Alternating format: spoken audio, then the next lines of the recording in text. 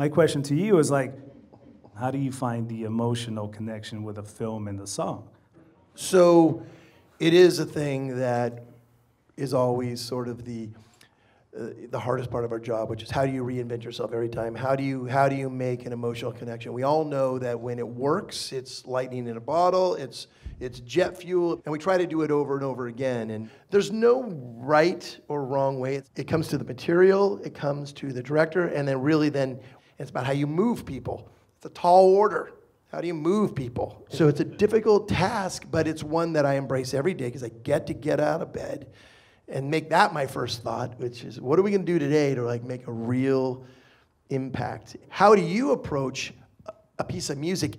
Every artist you work with is an incredible platinum artist. They move people, and the only way they're gonna move it is if your mix does that final job.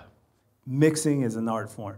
We can actually create emotion from equipment. For most of you, when we say 1K, that may mean nothing. But to engineers, show me what 1K means. And if there's 20 engineers in the room, they'll show you the same facial expression. They'll go, yeah. And they go, all right, show me 100 hertz. They'll all do the same thing. And it's a reminder of how frequencies have emotion. You know, and I discovered that when I was 15, and I was immediately in love with the art of it. How do you deal with all the egos in the room when you're working on a record to make sure that it's still going to come out the best that you think it's going to be?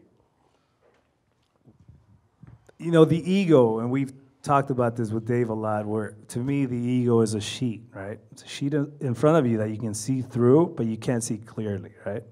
So for anybody that has an ego, I tell them to remove that sheet, and now you can see clearly. Because when you have that sheet, people are going to go right past you, and you're not going to really see them coming. And that's what happens in that industry. We get an ego, and we think we're the best, and we don't grow. You got to be able to read people. You got to be able to, if they're high here, then you got to kind of bring them down. If they're low, you got to bring them up. And once you really give off that energy, then the guard goes down, you know, and that's when the sheet has been removed. I'm kind of curious, Randy, about the coming of VR and AR. How do you see my profession and Manny's profession acclimating, and what is our position going to be in the new reality of virtual reality? It's the Wild West for everything, and you're your own little record company now. You're your own little thing. Nobody's got one job anymore. This is like a new day. It's a good point that for everybody in the room, you got to be everything. You know, the beauty about today, it's a level playing field, right? It's a level playing field. We all got the same tools, same everything. And that just proves again that really it's not about the tools. It's about what we do with them. You know, these are just colors. Can I talk about the DTS experience for a second? Yes. All right, just imagine a drum set, but there's a drummer in front of you, 20 feet in front of you, and there's a kick, right? And it's right here. And then there's a snare right there, right? Imagine being able to have a kick, and you're wearing headphones, and you hear the kick here, and the snare there, and the hi-hat here, and the toms there, and the cymbals here. You can pan this way, right? What if we can pan this way? Now that changes the whole game. And then of course, yeah, we got this because we've heard it in surround. We've heard surround here, but in stereo, just a pair of headphones, we've never heard that. None of us have heard that, by the way. But being creative with it changes everything. It's like having a TV with the rabbit ears and HD.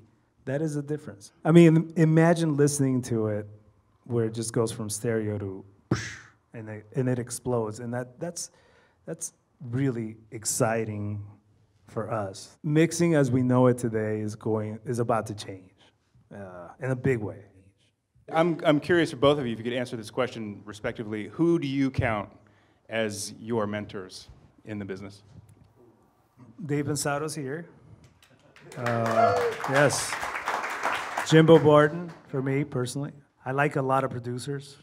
There are many, Charlie Miner, who I brought up, he was an amazing guy and an amazing influence, you know, as was Harvey Weinstein. I'm a kid from LAUSD, a war refugee from a third world country. I mean, if I didn't have mentors, I wouldn't be here. So yeah, you know, it's an amazing position to be in, and I feel like the older we get, the older I get, I feel the responsibility to, you know, pass some knowledge, you know, and help however we can.